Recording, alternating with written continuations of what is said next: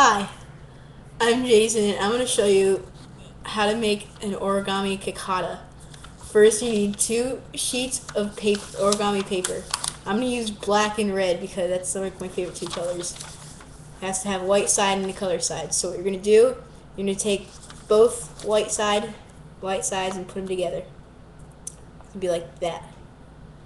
And you lay it on you go like that. And you take these two, the top corner and the bottom corner, and you meet them together. Mine's probably going to turn out really crappy because I'm not really paying attention to what this is. Okay, and then you're going to take the side corners and meet them together.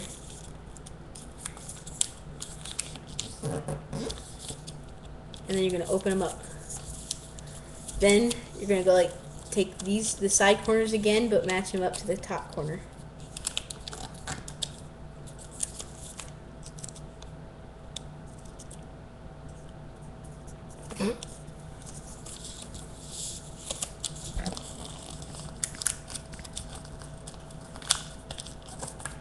Okay, then you're going to take the ones that you just folded and fold them down for the wings, I think.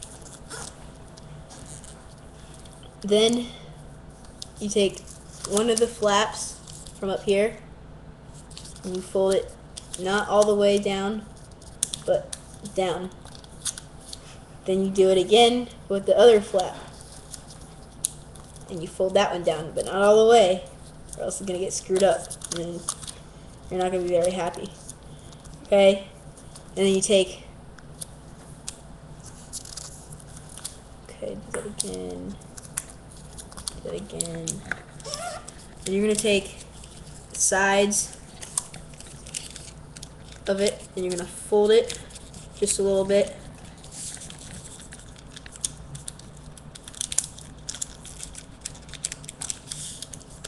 And then mine looks pretty crappy, but you get the point. Alright. Bye.